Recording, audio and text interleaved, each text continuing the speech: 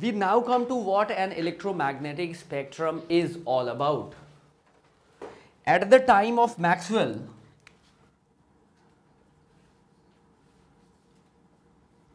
only the visible light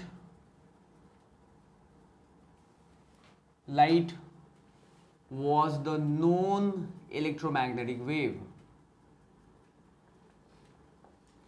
Okay, but as the time passed, more and more waves got added to the system, and then by the end of the century, of the 19th century, we had gamma rays, X-rays, microwaves. All of them got detected. So much so that microwaves start getting used at the time of World War in radars. Okay.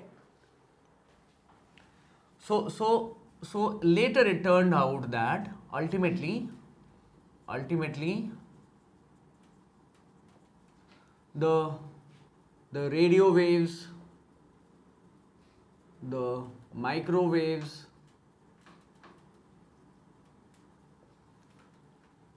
okay, the infrared, visible rays, or I should say visible light, visible to human beings obviously, ultraviolet, X-rays, gamma rays,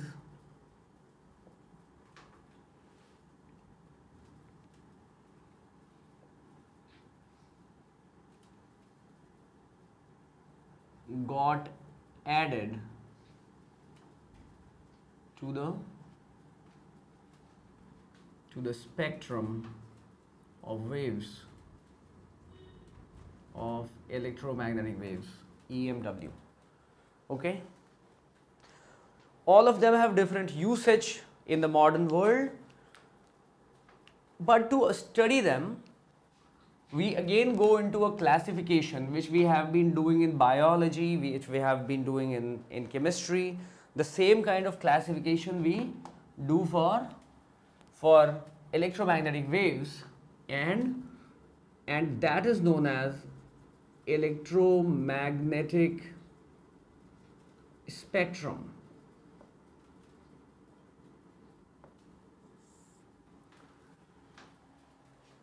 Okay, we have been taught what are the spectrum of colors.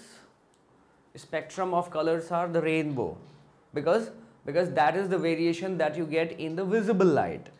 This in a similar manner is electromagnetic spectrum. Here the diversity of electromagnetic waves is what we are concerned about.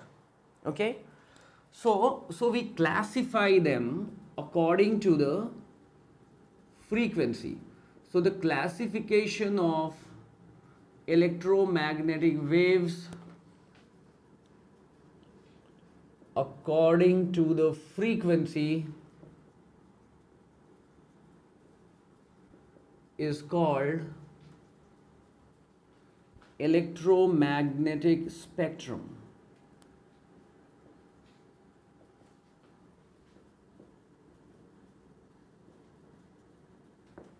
Okay, this is the frequency, and the corresponding wavelength is on the right hand side. And how does it correspond? The correspondence is pretty similar. Is pretty simple. C is equal to nu lambda. So if I want to find out lambda, I have to take the speed of light and divide it by the frequency. This we already know, right? So the right hand side is nothing but lambda, which is given by C upon nu, where nu is this. Okay, now we classify the waves according to their frequency, Okay, we classify them according to their frequency, and this classification is not so strict. The classification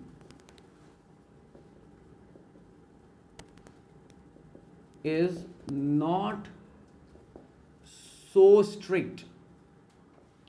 Why?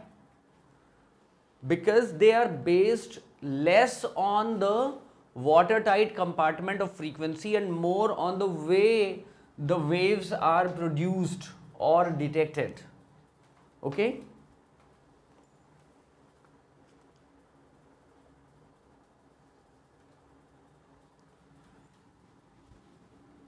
As it is based on the way the waves are produced or detected. Okay? But yes, all said and done, these waves do find their applications in a particular kind of usage. So there, for example, the long radio waves or AM radio, they are normally used for communication on the transistor. Okay, and these short radio waves, it is in that range that we transmit the TV signals. Okay, about 59-60 megahertz. FM radio is somewhere around 100 megahertz. Okay. Short radio waves is above that. Microwaves is some gigahertz, and then comes your infrared. Infrared is the frequency. Infra means below. Okay, and so this is named as per the frequency, the infra and the ultra. Infra means below what? The visible. Frequency below the visible is infra, frequency above the visible is ultra. Above that is X-ray, and X-ray and ultraviolet and X-ray and gamma rays, you see they overlap. Ultraviolet moves into the region of X-ray, gamma rays and X-rays, they also overlap. X-rays and ultraviolet overlap. Okay, and X-rays, they find the use as in medical mostly for taking the X-ray of bones to detect any visible cracks or fractures. Okay, gamma rays, they are used as in treatment of cancer to bombard the cancerous cells. They are able to kill the cells, but they have got some other adverse effects also, because they also kill the normal cells. And above that is hard gamma rays, that is not shown here. Okay, they are extremely dangerous. Even gamma rays are dangerous.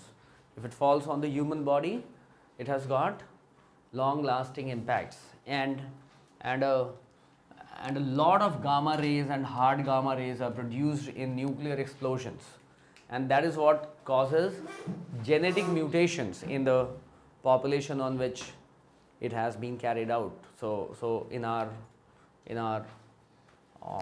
memory, the Hiroshima and Nagasaki are the cities, and the people of those places are still, the children that are born are still genetically mutated. Okay, it is due to the X-rays and the gamma rays, also ultraviolet, because ultraviolet that gets produced in the nuclear bomb, say that does not have the luxury of getting filtered by ozone. Okay, so this is the spectrum. Now we'll individually start discussing the waves one by one. Okay, what their usage is, how they are produced, how they are detected, and what is their usage. That is what is normally the focus of the examination.